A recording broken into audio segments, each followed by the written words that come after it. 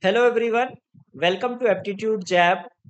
This is a caselet. It says that there are six people, their monthly salary is given to us, and their saving percentage of their salary is also given to us. Okay, and it is mentioned that for each person, saving as well as expenditure is an integral multiple of 1000. And some more piece of information, using that we need to find out who is whose salary is how much percentage they save of their salary, and hence savings and expenditure. Okay, so let us make a table like this: salary, then we have the saving percentage, then from that we can calculate savings and expenditures. Okay, and then we can map the percent. So in all such kind of sets, one thing that you need to remember is, do not start the first column as the name. Okay, that's the mistake most of the aspirants do. Instead, start with some numerical data, because salary is the key thing here. Based on salary, we will find out, we'll map the salary with these percentages and map the person. So we have 1, 2, 3, 4, 5 and 6 persons. Okay, so let us read these statements and see where to start from. Now if you see this, for each person this is a multiple of 1000. So these salaries, let us put 75, 80, 84, then we have 90, 100 and 120 in thousands. Gargi is one of those two persons whose salaries are less than that of Manu. So Gargi is one of those persons whose, so it means that there are two persons whose salaries are less than Manu, and one of them is Gargi. Okay, so that means this person is Manu. Okay, and now we are also given that Gargi is one of those two persons. So Gargi will be one out of these two. Now, another information given about Gargi, that Gargi is the only person whose savings and expenditure both are multiples of 10,000. Okay, now both are multiple of 10,000. Now, if we see the percentages, how it turns out to be a multiple of 10,000, right? So, since we have considered, we have removed this, so we just need to see that which numbers make a multiple of 10.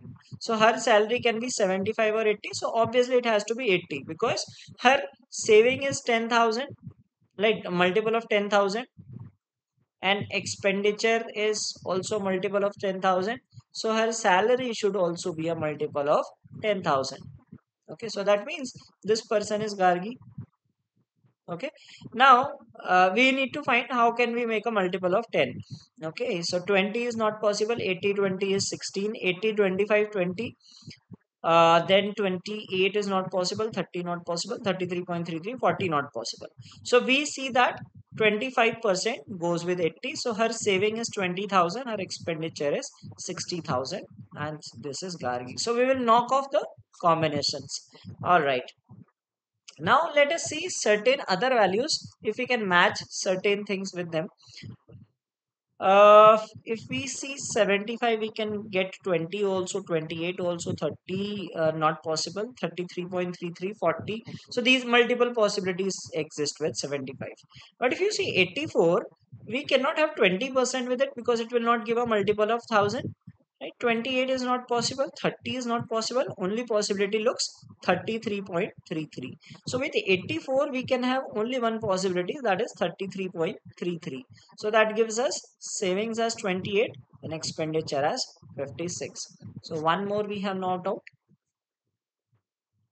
Now we have a number 28%, right? So either this 28% will go with 100, or it will go with 75. For rest, we might have a lot of possibilities, like 20 can go with 90 also, 100, 75. Similarly, 30 can also go with 90, 100 kind of thing. So let us come to that later. But let's fill certain things now. So Gargi is one of those persons. This is sorted. And then we have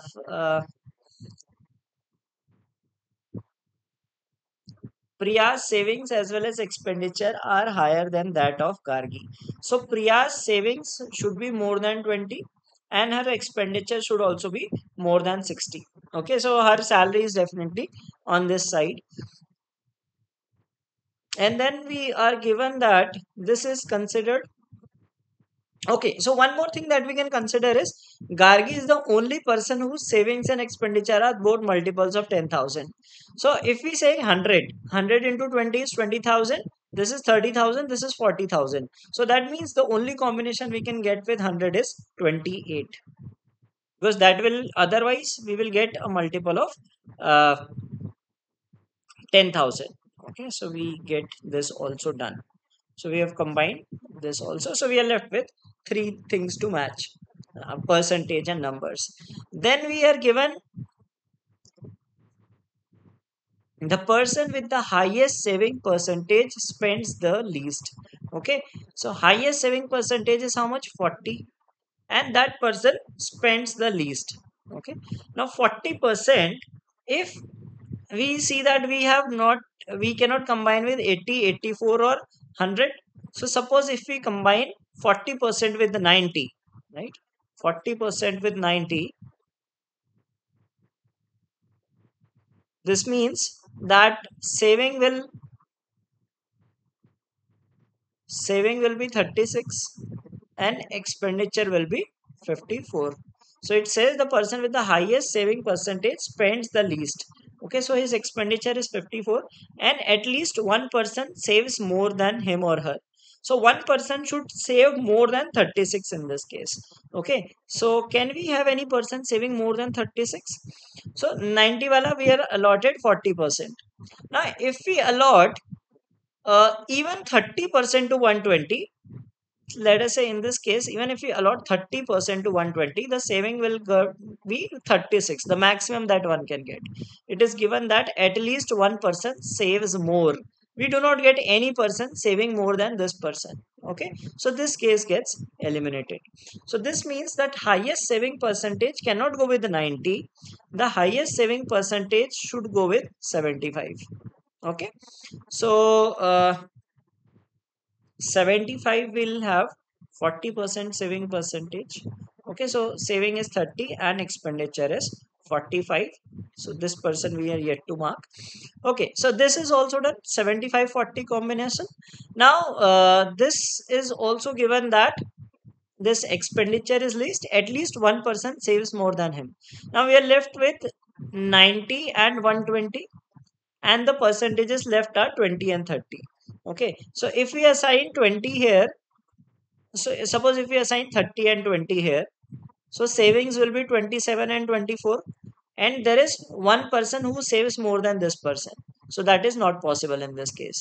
So we will have it the other way around, that 20% saving and we have 30% saving, so that we get savings as 18 and 36. So this satisfies that one person saves more than this person. Okay, so we have 30% here and we have 20%. So we have mapped these values at least.